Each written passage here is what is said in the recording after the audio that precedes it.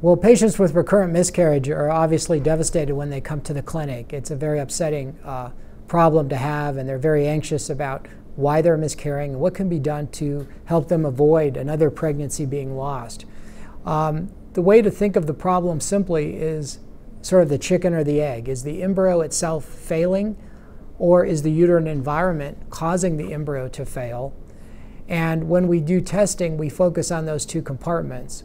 As far as the embryos go, most often they fail due to chromosomal or genetic abnormalities.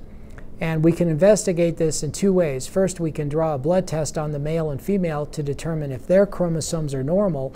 If they carry a chromosomal rearrangement, like a translocation, then we already have our answer. That's probably why they're miscarrying. If their chromosomes are normal, it's still true the embryos could spontaneously develop chromosomal errors, particularly as the woman gets older. As her eggs get older, they're more at risk for chromosomal errors. And so we can actually do in vitro fertilization and test the embryos for chromosomal mistakes before we put the embryo back. That's a procedure we developed here in Colorado.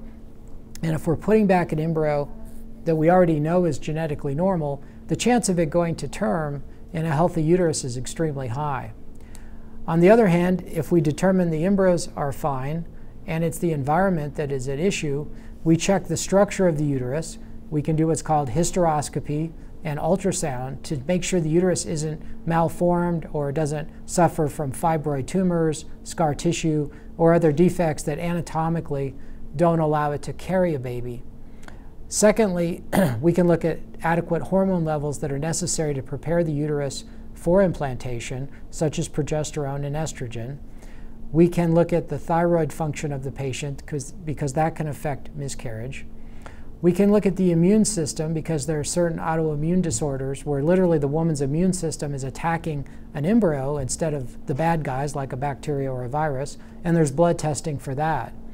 And then finally, in some patients, their blood is, if you will, thicker and more prone to clot. This is often a genetic problem, and that blood clotting disorder can also choke off the blood supply to a baby and cause an early pregnancy loss. And again, that can be screened for in the blood. So these are some of the main causes of miscarriage, both on the uterine side and the embryo side.